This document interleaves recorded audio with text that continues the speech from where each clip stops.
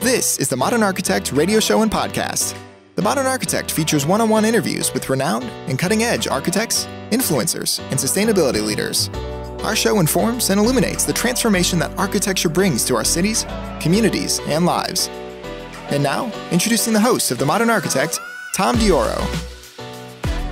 Today, we're really honored, and I'm really excited to talk with Anders Lasater, architect and principal of Anders Lasater Architects in Laguna Beach, California. Anders focuses on innovative designs for residential, commercial, restaurant, and hotel projects, as well as being a licensed architect in California, Texas, and Hawaii, and a certified green building professional.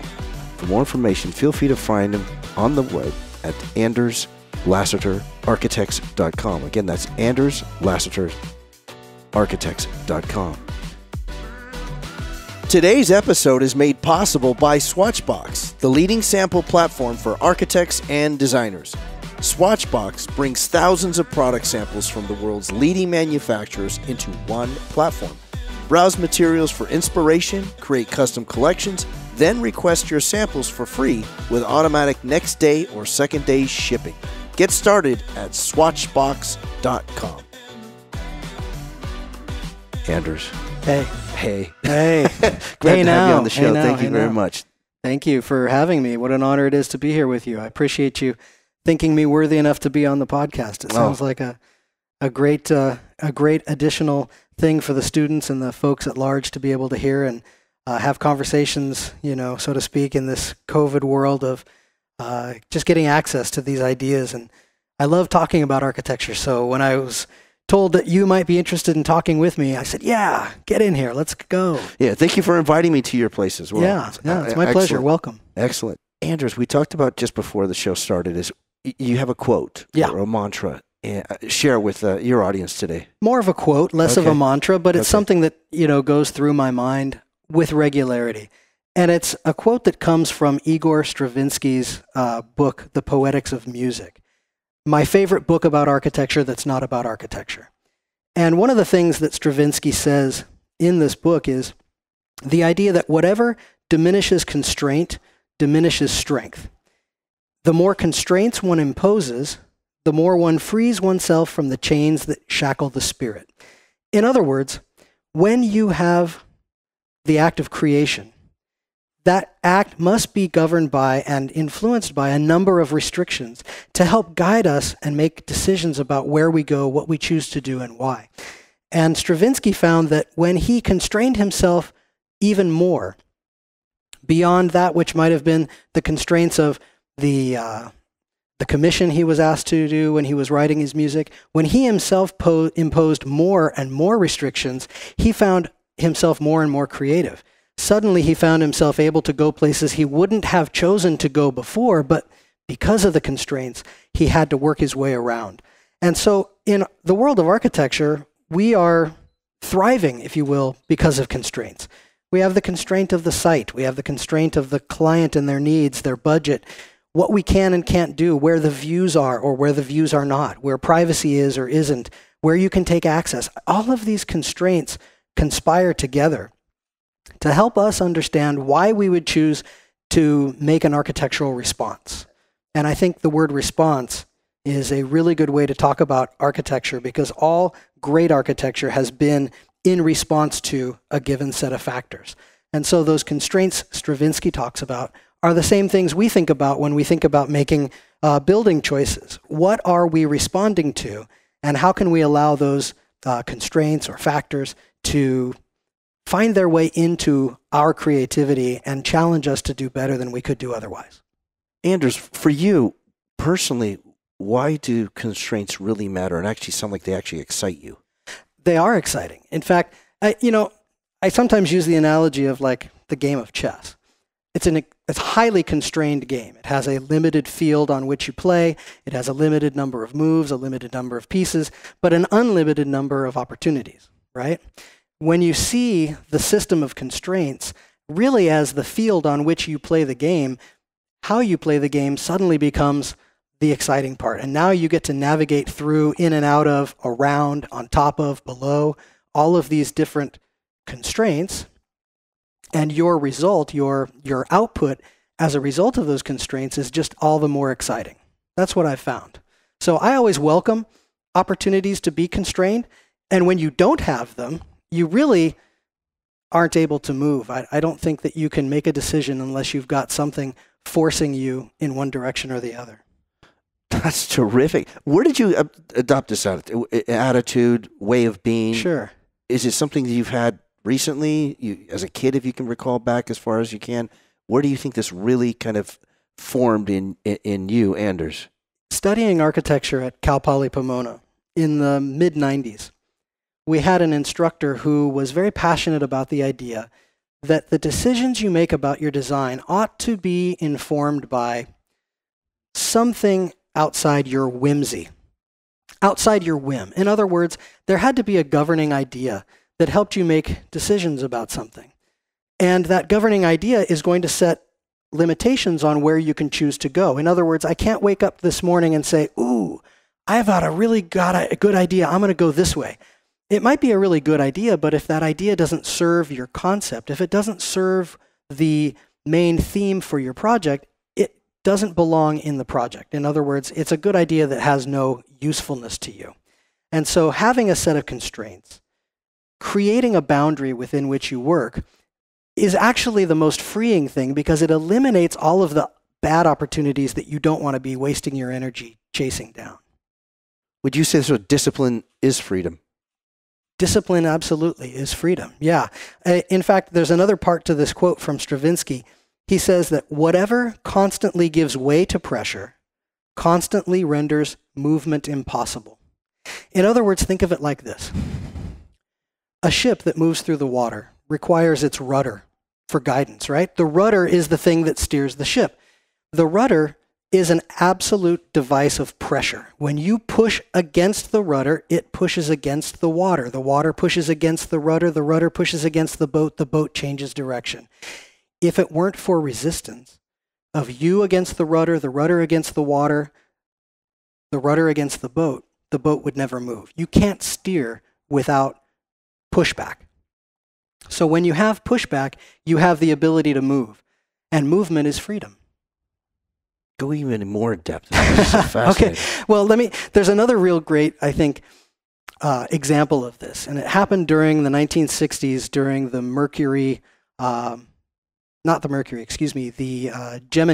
the Gemini space program. If you remember, Mercury was to try to get astronauts into space. Gemini was to try to get the astronauts out of their capsule and floating around in space before Apollo then took us to the moon.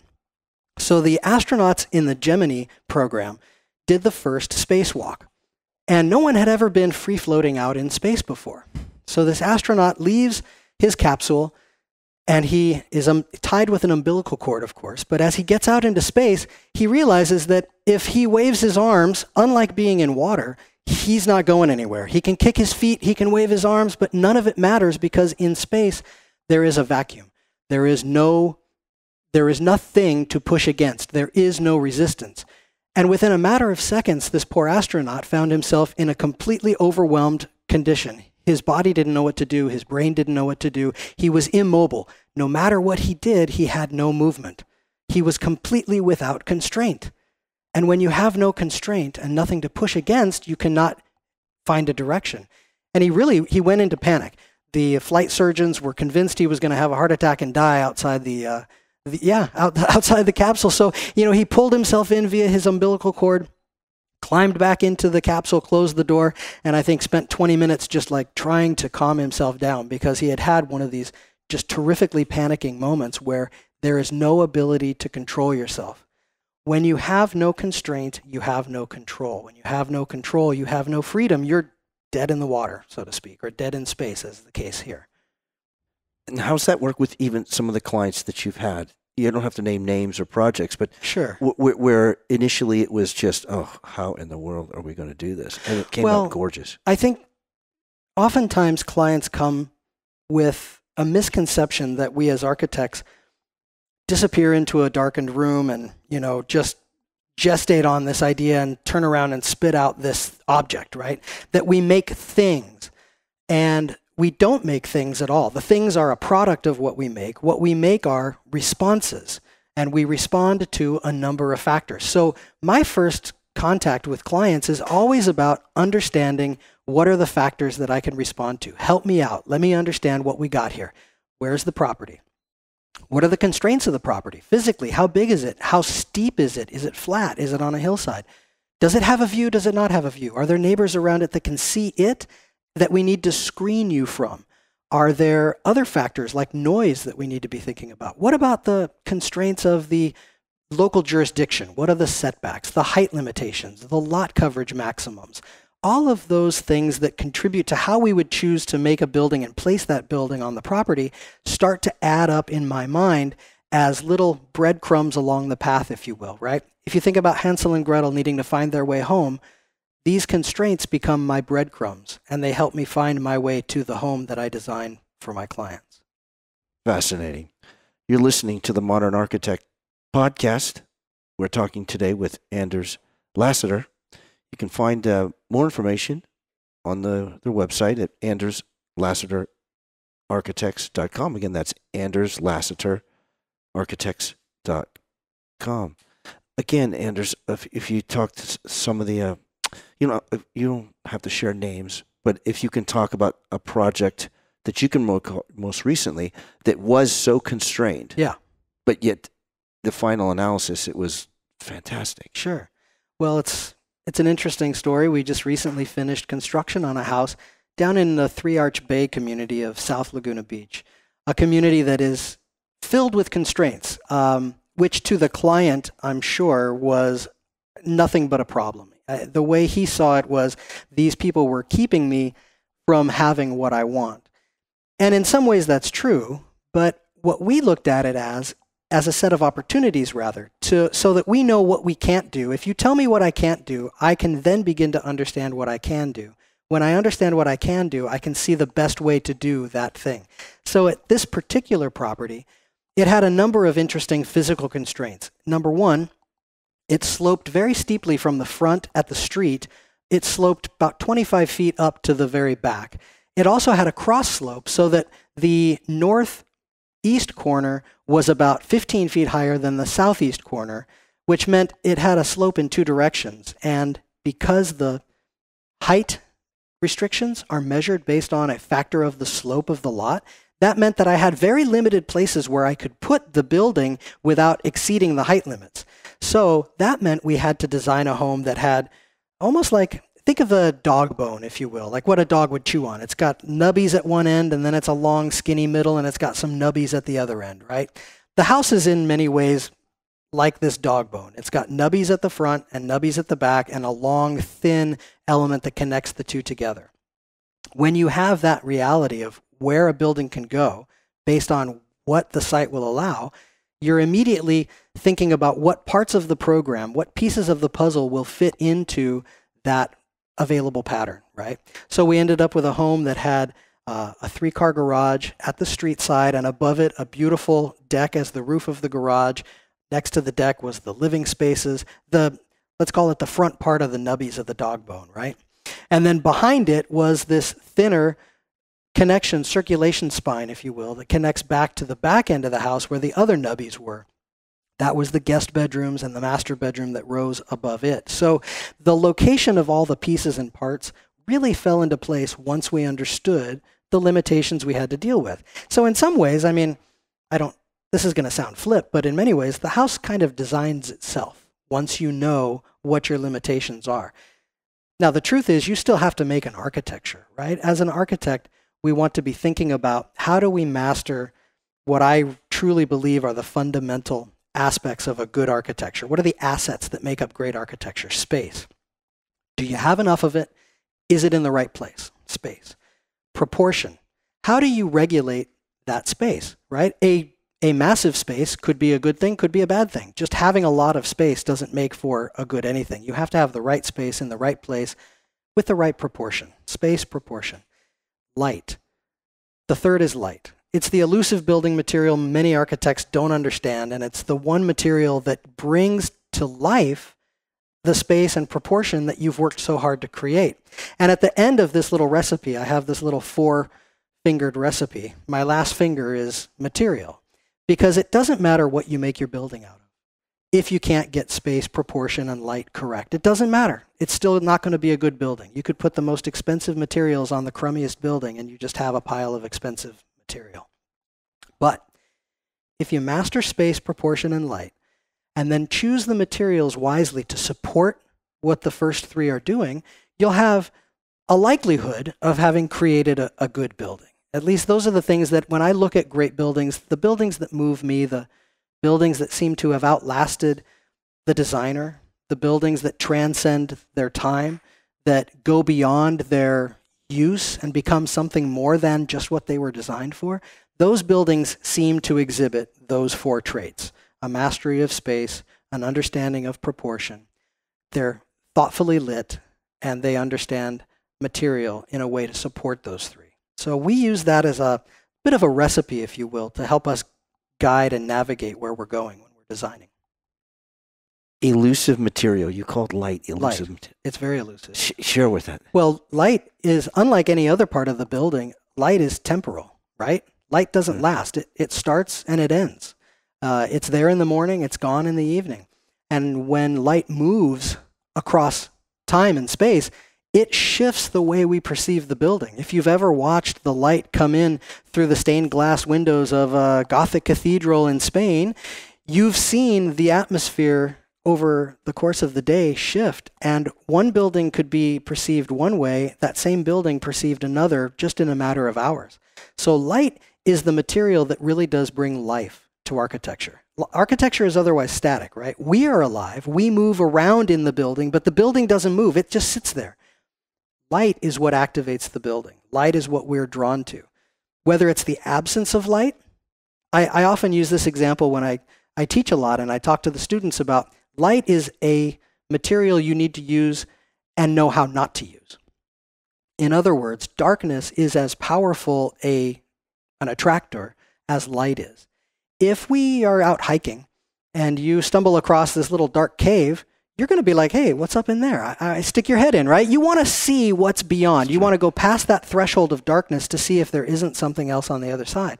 Architecture gives us the opportunity to create that sensation by choosing when things should be dark and choosing when to reveal the light so that we can move you subconsciously through a space. If nature does it, and if it works that effectively out in a hiking trail, and I see that dark little cave and I'm like, dang it, I want to go explore. Why can't I do that in my buildings? Why can't I give my users that same sense of experience, of discovery, of exploration? Because there's nothing that excites the human psyche and the soul more than to chart a path and discover something and stick their nose in where maybe it doesn't belong just to see what's going to, bite back, right? I think great buildings do that. I think great buildings give us opportunities for abundant light and not abundant light so that we can live in that world in between, right? It's like, why do you put salt in a chocolate chip cookie? Because the salt makes the sweet taste so much better, right? How do you have light if you don't have dark? Discovery. You mentioned that a couple of times, the importance of discovery. Absolutely. Do you think it's as important, perhaps even sometimes more important than even creativity? That's a really interesting question because I believe that there is a misconception that we architects create. I don't think I create. That's an awfully powerful word. I think I discover is a better word because when we're thinking about designing a home, the act of discovering a good solution for my project is so exciting and so fulfilling. The idea that I could just, like I said, close my eyes earlier and recede to a darkened room and just sort of conceive of something and pow, out it comes. That's like the Genesis creation. But we architects don't work that way. We work with the idea of discovering, of trying things, of exploring those darkened caves until we see that it leads to the light. That's the act of designing and being, I think, a thoughtful and responsive architect. One who's willing to adventure a little bit, one who's willing to go beyond the threshold that might be comfortable so that we can explore the areas that perhaps yield the kinds of solutions we're not familiar with, right? And I think that there isn't anything better than when I myself come up with an unfamiliar solution and I'm like, oh my goodness, that's so cool. Now I need to just make sure that that experience transfers over to the owner, to the user, to the people who occupy my building. How can I, as the architect, now embody that idea, that notion of discovery, that act of revealing something that I just went through? How do I make the building communicate that to the world at large? And that's really the core of what an architect does, right? We're communicators. We communicate through the built environment, and we give our users, the people who occupy our space, opportunities to find, discover, and engage with the building in a way they may never have before. That's just so intoxicating when you can do that for someone. Here's something I haven't asked before in all the interviews I've ever asked is, how important do you think being fearless is in being a good architect? Oh, it's the first question of time I've ever I don't asked know. that question. So I think fear is I think fear is a good force. I like fear. There are probably some fearless designers out there whose work I don't particularly like, because being fearless means, not everybody listening will like this, but I think it also means being reckless. And I don't think that we as architects can afford to be reckless. I don't think we can afford to design based on folly. I don't think we can afford to make things in the built environment that don't have a justification for being that is absolute and true. So fearless, I think, can be a real problem. There are things you should fear, and fear is a good reaction. It's a human reaction. And I think we should always trust the human reaction, because our innate inner bodies, our souls, our essence, that human quality is what guides us in everything we do. And if we trust it, if we listen to it, if we intuit, then we're going to make good decisions. So I like fear, actually. I think fear is a good thing. Fear is the thing that wakes me up at 3 a.m. sometimes when I go, what did I forget about? What did I do wrong on that project? And if I was fearless, then I could barrel ahead recklessly, and I don't want to do that. This is a terrific show. It's also The Modern Architect in KZSU Stanford, 90.1 FM. We're talking today with Anders Lasater, architect and founder of Anders Lasater Architects in Laguna Beach, California. For more information, feel free to visit their website at AndersLasaterArchitects.com. Again, AndersLasaterArchitects.com. On the subject here that you had, an absolute and true. Why does that matter so much to you? I believe. I prefer the words I believe. I say I think a lot, but I really mean I believe, because this is something I believe, and it may or may not be true. But I believe that when we use guiding principles that have a power and authority outside our day-to-day musings. In other words, I didn't just wake up this morning in a good mood, so I decided to design a happy building, and I don't wake up tomorrow in a bad mood and design a morose building, right? My moods, my temper is modulated and controlled by principles that live outside of my whimsy. And by principles that live outside my whimsy, I mean things that I can rely on that are absolute and true. I happen to be a musician, and I love music theory because it is a very rigid, very strict, and very specific set of interrelationships between notes and rhythms that are governed by mathematics that are absolute and true. There is no way to say that the relationship between, let's say, middle C and the E above middle C, that is a given relationship for all time, immemorial. It cannot be changed. That is so powerful because that gives us something we can rely on. And if you think back to my earlier quote, what we rely on can be pushed against. And when we have something to push against, we can have movement towards or away from that thing, but we can have movement.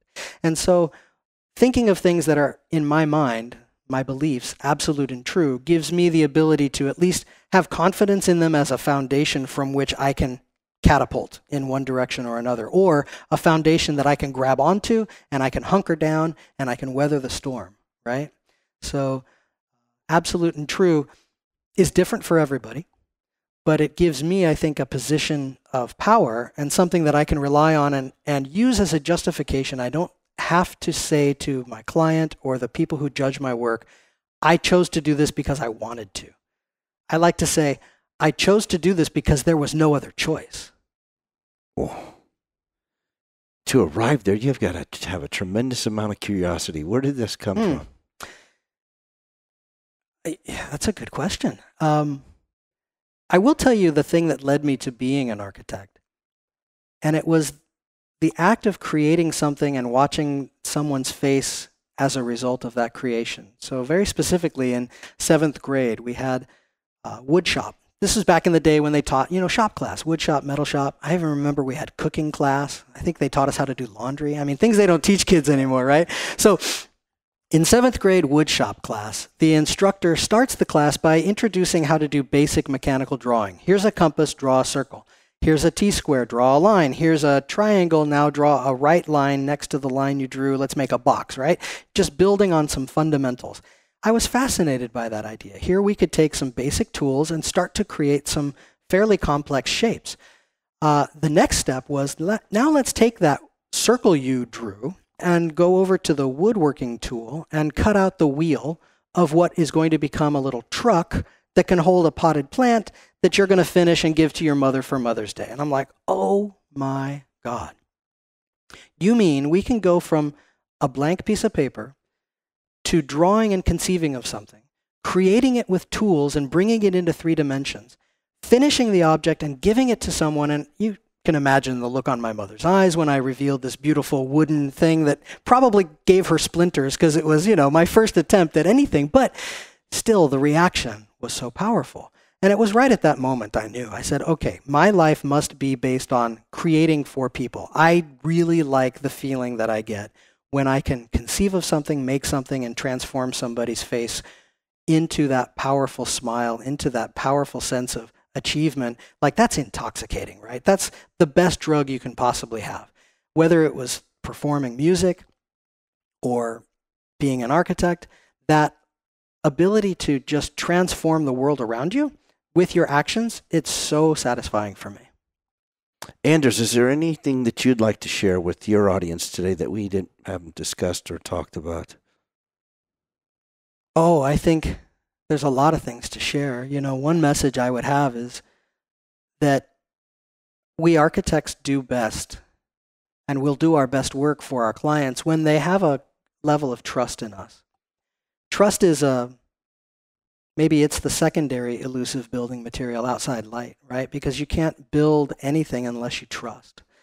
And that's not an easy thing to do. I've certainly had trust issues myself when folks are helping me with things I don't know how to do, building a website, for instance. Good Lord, I mean, I need a level of control over everything I do, otherwise I go into a panic attack. And yet I know better that when I surrender that and give a level of trust and pass on my ability to let go and give someone else the reins of control, I will be the benefactor of what they're good at doing. And so I always encourage my clients to think about that and give us, as their architect, a level of trust. It's not easy. We're talking about a long time and a lot of money and an object that you're going to be theoretically living with for a good part of your life, right? So you really are, there's a lot at stake when we do our work. There's a lot at stake, and that can make a lot of people nervous. But if you do trust the right architect, that is, not every architect, just the right architect, and you find the right architect, the one you feel you can trust, the one who speaks to you in a way that resonates, that makes sense, who you think can interpret your needs into a built form, that's the one you trust. But give them absolute trust, and I guarantee you'll find that the result comes back to you tenfold from what you'd ever expected. At least that's been the experience with my clients who've trusted us. They'll say it, I'll say it. That makes for the best possible relationship. It's not an easy thing to do, but it's definitely worth doing. Excellent. Anders, it's been a terrific time having you here. I'm really honored, really. Thank you. That's kind of you to say. Yes. I feel blessed that you came, and this was a lot of fun. I told you earlier I love talking about architecture, so if you wanted to go for another hour, I'm game. But excellent. Well, we're happy to have you back. Thank you. Very soon, that would be great. If you're interested. Love to have you back. Right on. Thank you so much, Anders. You're welcome. You've been listening to The Modern Architect. I'm Tom Dior. Our guest today has been Anders Lasater, architect and principal of Anders Lasater Architects in Laguna Beach, California. Anders focus on innovative residential, commercial, restaurant, and hotel projects, and he's licensed as an architect in California, Texas, and Hawaii, and is a certified green building professional. For more information, feel free to visit his website at anderslasaterarchitects.com. Again, that's anderslasaterarchitects.com. architects.com. Join us again next time when we welcome another outstanding architect, engineer, influencer, or civic leader committed to positive and sustainable cities, communities, and lives. Thank you for listening. Today's episode is made possible by Swatchbox, the leading sample platform for architects and designers. Swatchbox brings thousands of product samples from the world's leading manufacturers into one platform. Browse materials for inspiration, create custom collections, then request your samples for free with automatic next day or second day shipping. Get started at swatchbox.com.